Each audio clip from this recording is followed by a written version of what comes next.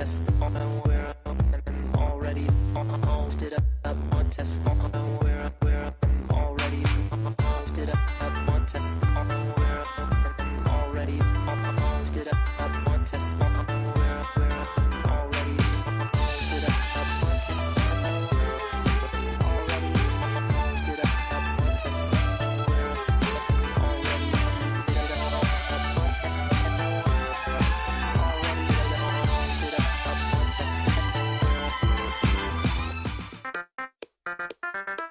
How do you study environmental science if you're not out in the environment?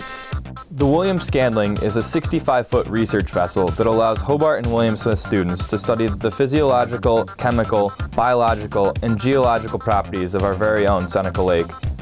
We're really lucky in that we're one of the only undergrad institutions across the country that allows, students to go out on a research boat like that. Usually it's just graduate students and PhD students. For me, it's all about hands-on research. I love getting out of the classroom and going out in the field and getting that first-hand experience that you don't get sitting behind a desk or even sitting in a lab, really. It's just something you don't get in other parts of the country.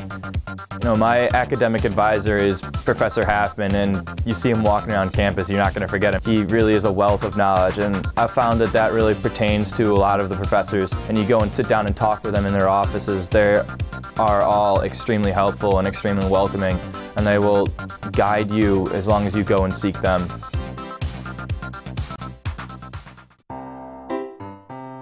I'm back at HWS for a 5th year, and I'm getting my master's in teaching.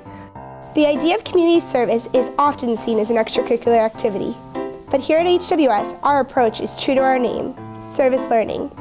Becoming engaged with the community is just part of who we are. I'm really excited. Next year I'm going to be doing Teach for America, and I'm going to be heading back to New Orleans to work as a core member there. I found that by going out into the community, I gained so much more because I learned about new people. I made connections with people I might not have previously. And one of the greatest things I'll be leaving HWS with is kind of getting to know and value the sense of community that a place can offer. And I think the strongest reason for that is because of the service that I've learned. So I know that regardless of whether or not I'm going back home or I'm going to someplace I've never been, I can kind of learn how to delve into the community and become a part of it.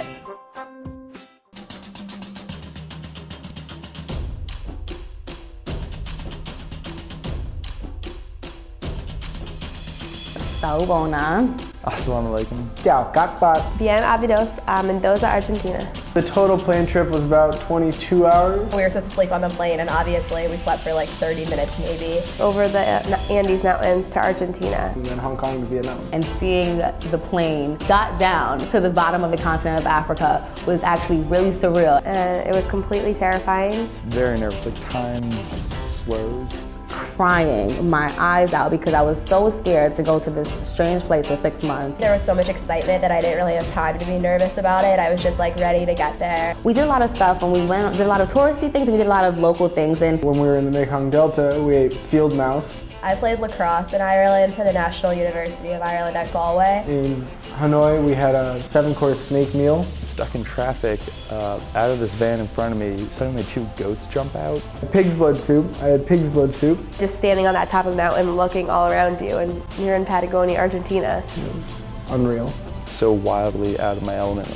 Being in a different country away from your home with 20 other Americans, it's like they become your family. I woke up in the morning and realized that I was happy to be where I was. You just don't know when else in your life you're going to get to go back somewhere like that. Listen, if I can be put into an atmosphere where I can't communicate with anybody and still be able to cope, then I feel like I can communicate with anyone here. The abroad experience was probably the best experience of my life, and to have to say goodbye to that part of my life was the hardest part, I think.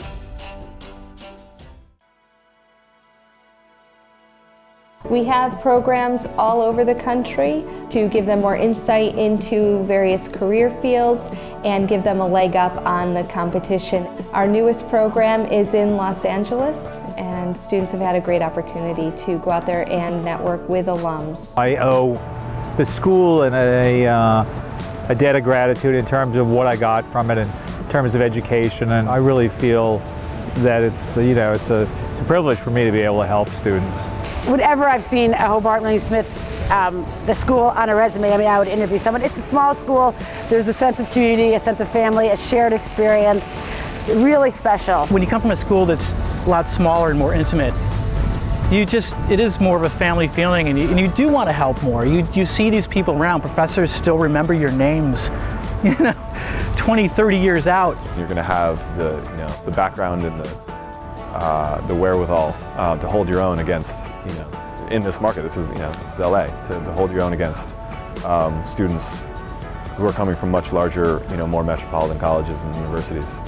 Hobart and William Smith reached out, and I think they stirred something in me that made me feel it was time to get back connected to the colleges. Cheers.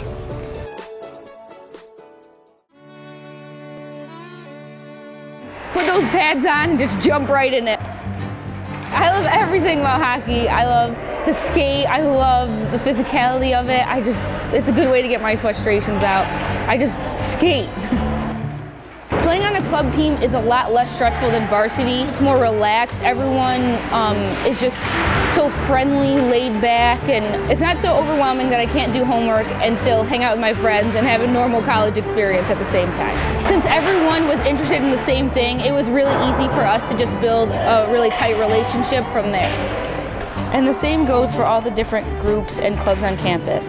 There's equestrian, rugby, alpine skiing, arts collective, debate, fraternities, dance, pretty much anything you can think of. Overall, it's really enhanced my college experience.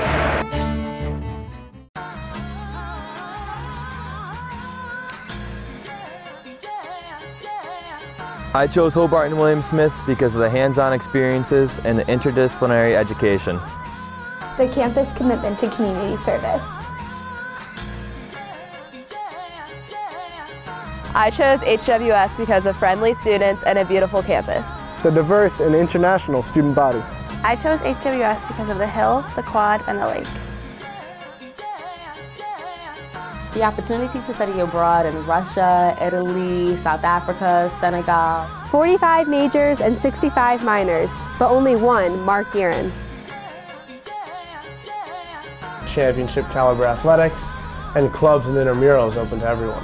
I chose HWS because, it really allowed me to be who I am as a person. Because Geneva, New York feels like home.